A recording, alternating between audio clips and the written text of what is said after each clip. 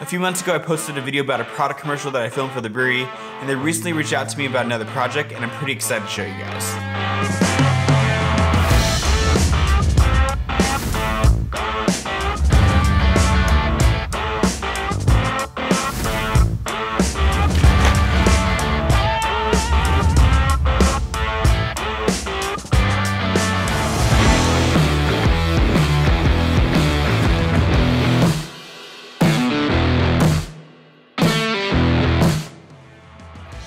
They're releasing a new box of special beers that they brewed in collaboration with 4 different donut shops.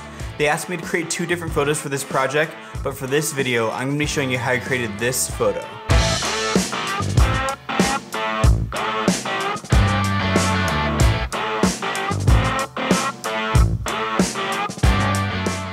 I'm sure a lot of you guys know that I like to shoot with black backdrops and moody lighting, but for this photo, we decided to take it in a totally different direction. The brewery really wanted this photo to pop, so instead of shooting on my standard black backdrop, we decided to shoot on a bright teal background that would contrast nicely with the pink donut themed box that I was going to be shooting. The box featured some pretty fun illustrations, which helped me draw inspiration on how I wanted to approach this photo. But before I even started shooting, I did a quick search on Google and looked up some donut photography, and what I came across was right down my alley. A lot of the images were of flying donuts with sprinkles on either a blue or teal background. So immediately my mind flew to how can I make this box explode with the beer cans and the glassware floating in the frame. I knew this was a possible concept, I just had to figure out my approach. So similar to my van shoot, I decided my best friend during the shoot would be a C-stand and some super clamps. Using them in a similar way, I gaff taped the box to the C-stand and used a super clamp to keep the box from sliding down the arm of the C-stand.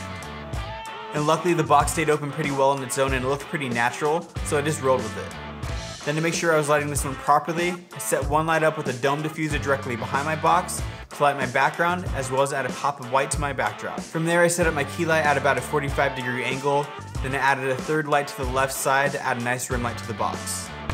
After taking my first photo, I noticed one issue, which was a super harsh light that was appearing on the lid of the box. Since I knew I was going to be compositing this photo, I took a white foam board and held it up right behind the box to block out the background light, which removed that harsh light from the lid. From there, I detached the box and took a quick photo of me holding the box so that I could capture a clean slate of just the front panel so that I could remove the super clamp that was holding the box in place. The next thing I did from there was I needed to capture each of these cans flying out of the box. So using my C-stand and the super clamp to my advantage, I set up each can at various different angles, making sure to capture a photo of the front of the can and then the bottom so that I can combine these 2 elements in post. And if you don't have a C-stand to hold your can, you can still make this effect work. I decided to take one of the cans and I just set it on top of another can to give myself a little variation, literally doing the same steps as before, and I achieved some great results. And now in this next step, this is where things got messy. So messy.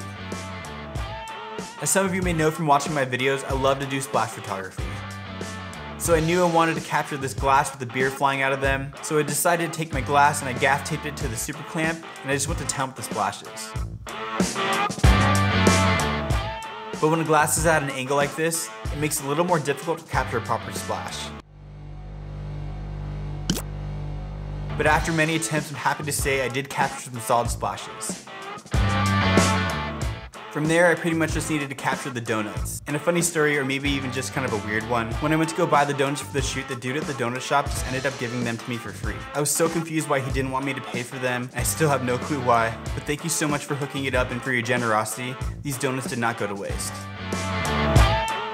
So to capture these donuts, I placed them all onto a chopstick that was being held by my super clamp. Then I thought the best way to get as much variation with the setup was to shoot everything handheld. I could move around the donut and capture as many angles as I wanted to have different variations to play with in post.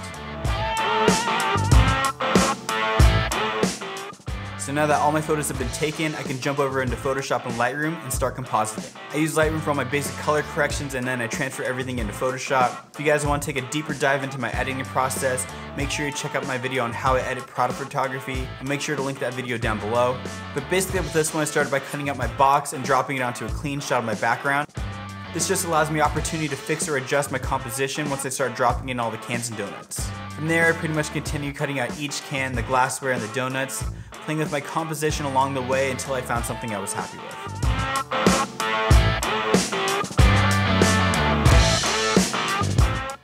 At this point, I probably could have called this edit done and moved on, but I felt like it needed a little bit more flair added to it. So I decided to go back and shoot some falling sprinkles to add in, and to me, this really tied the whole image together. I hope you guys enjoyed another behind the scenes look into another one of my shoots. I love to take photos like these, and I'm so happy I'm able to share my process with you guys. If you guys have any particular products you would like me to try shooting, let me know in the comments below. I'm always down to challenge myself and shoot something new, and if I can help you guys in any way, I would love to do that. If you guys want to see more videos like this, please make sure you subscribe to my channel and like this video. Your guys' support means the world to me. And to all of you who have been tagging me in your photos, I'm so stoked to see the work that you guys are creating. Let's go ahead and end this one by featuring some of your guys' work. I'll see you guys in the next one.